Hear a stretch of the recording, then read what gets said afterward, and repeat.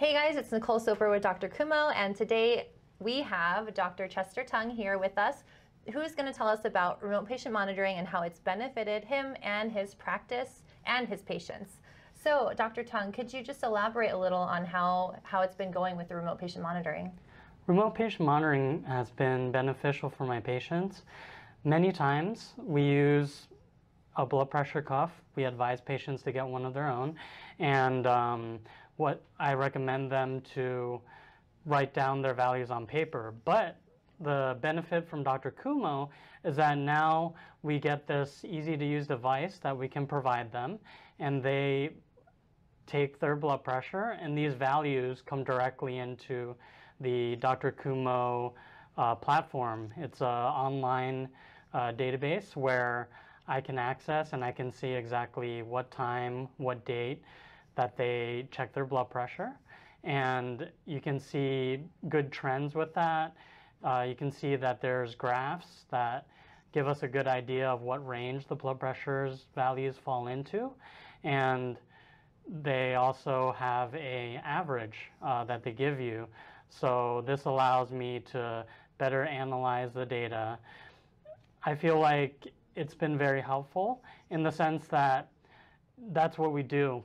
I mean, in family practice, checking people's blood pressures, we a lot of times only get values from maybe one value per month, and this gives us an idea of what their blood pressure is like at home, and so that gives us a more real value. Mm-hmm. And it's a lot better for your patients too, right? Because they're getting that continuous monitoring without having to write it down if they forget it, or if they lose a piece of paper that they write it on. So exactly. Okay. Yeah, I would agree, definitely. Great. So what are some of the reasons that you chose DrKumo? I know it's kind of a new technology, but there are some other remote patient monitoring businesses out there. But what made you go with DrKumo? Yes, so I found that the DrKumo blood pressure device very easy to use. You just put it around the patient's arm, just press start. It records the value, it sends the data right over, and then the DrKumo platform compiles it all together, and I can check it real time anytime I want, just from any computer that's able to access internet.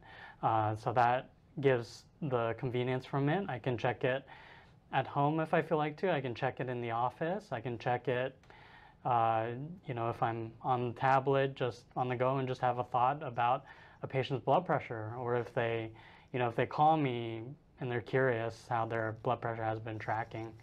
So that's why I like that platform. Is it gives that confidence that I can see that I know what their blood pressure is, and I can let the patients know exactly how their blood pressures have been at a moment's notice. That's awesome. Yeah, that's really great. Yeah. Another thing was, you were saying that it's like easy to use, and I know maybe a lot of your patients who do have chronic illnesses who do need these devices might not be so great with technology. So I feel like that was something really great that you had mentioned with DrKumo about just pushing the button and then it being sent to you. Correct. Yeah, that's wonderful. So let's move on to, I know doctors are obviously very busy with however many patients you have and like the day-to-day. So has adopting remote patient monitoring to your practice really shifted anything? Like, do you have more work, or how has that been for you? Because I know that's kind of a hesitation that a lot of physicians will have.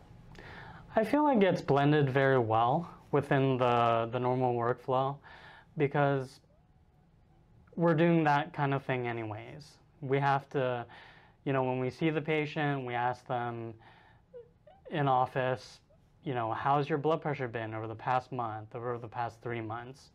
But now we have the data where we can see it, and then we can actually show them, and then we know that we're seeing their real values, and they're not just their estimates from what they remember.